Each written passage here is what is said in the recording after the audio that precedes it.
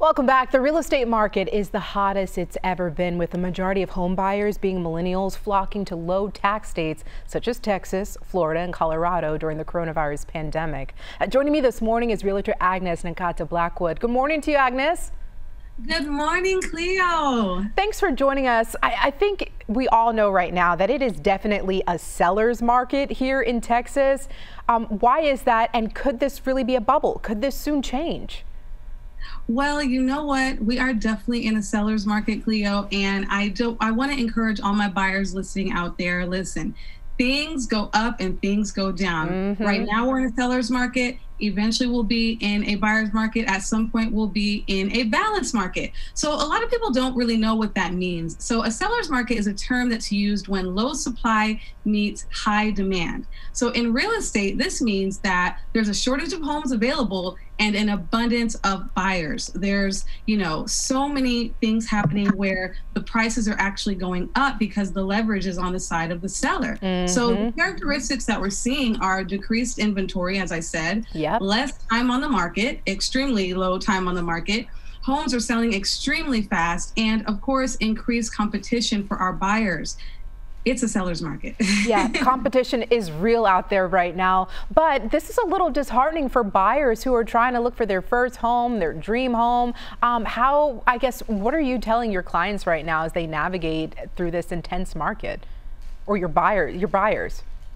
Yes. So for my buyers, I am still staying very positive. I'm telling them that it is still your time. Right now, I have a few tips for buyers right now in this competitive seller's market. First of all, to navigate this, we need to move quickly and decisively, okay? First, you need to hire a great realtor, like myself. No, seriously, somebody who is passionate, dedicated, and definitely very patient and stays on top of the market and everything that is going on, okay? We need to be prepared.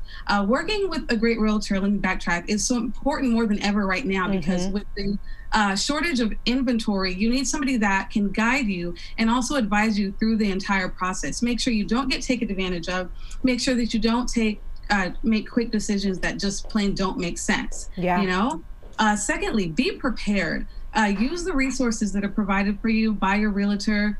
Watch WFAA, stay on top of the news about real estate, and, let us guide you. Let us guide you, and always just be educated on what's to come. You want to become a homeowner? Google, what does it take to become a homeowner? Also, move swiftly. This is very, very important. Homes are selling faster than ever. It's not unusual for us to see multiple offers within 24 hours of a house being listed. We actually had a home in Plano which had 91 showings and 26 offers, okay? Buyers, once you are approved, it's important that we start touring homes immediately. Yeah. Okay? We cannot wait. Agnes, I've got so many questions for you, and I don't want to lose time, but one important one. How are you staying connected with people during this pandemic? Are people, wanting to go inside homes right now, and how can people connect with you? Yes, I'm actually created a show called the Closing Table Talk Show. Wow. And it's a virtual show, where we can just engage, talk about all the steps of real estate, from getting approved, if you don't get approved, credit repair, all the way to the closing table. So I do that on YouTube and Facebook Live every other week. Oh my gosh, that is awesome. And a lot of people need help, especially first-time homeowners navigating through this pandemic as well. Agnes, thank you so much for joining us this morning. Thank you so much, Cleo. And I just want to say thank you for having me. And buyers and sellers, it's all good. Everything's going to be okay. Exactly. Thank you so much.